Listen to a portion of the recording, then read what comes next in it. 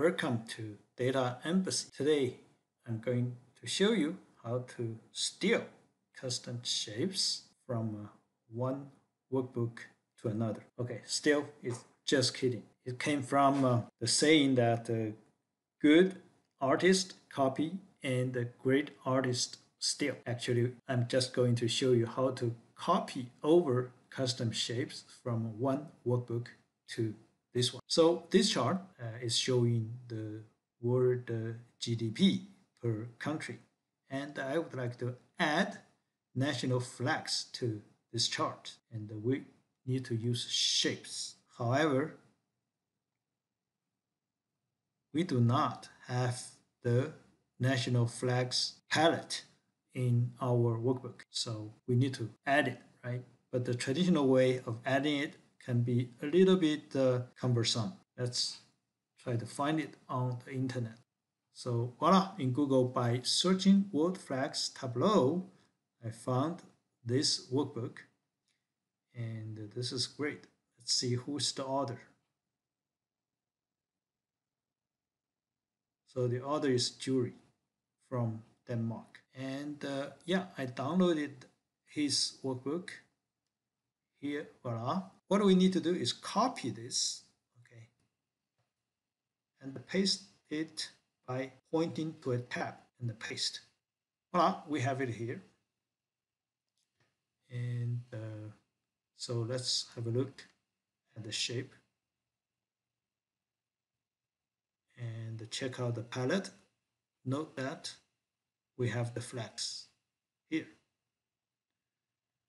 So voila, I could have finished here because when you have the palette, you can do whatever you want.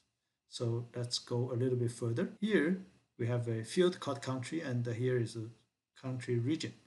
Let's make them the same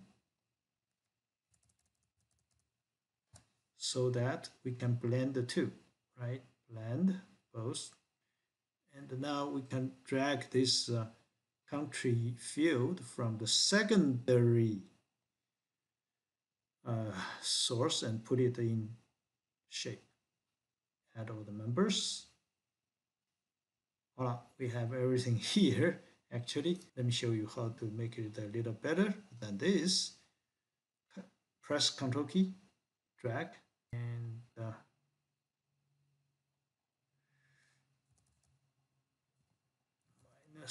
-1. Make it average. And this one we want to make it still a bar chart instead of shape.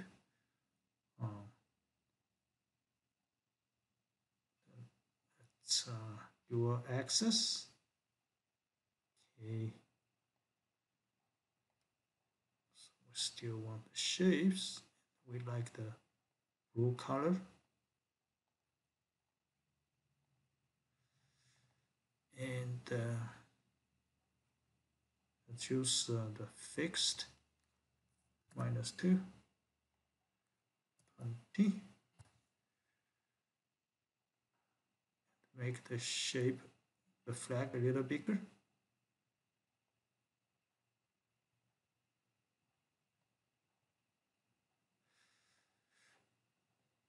Okay. Voila, that's the results. We just showed how to copy over a shape palette from one workbook to another instead of using the regular way of creating the shape palette from scratch, right? Thanks for watching. See you at the next video. If you have any questions, please leave a message. Any of our videos, we will make a video answer for you. Thank you very much. See you next time.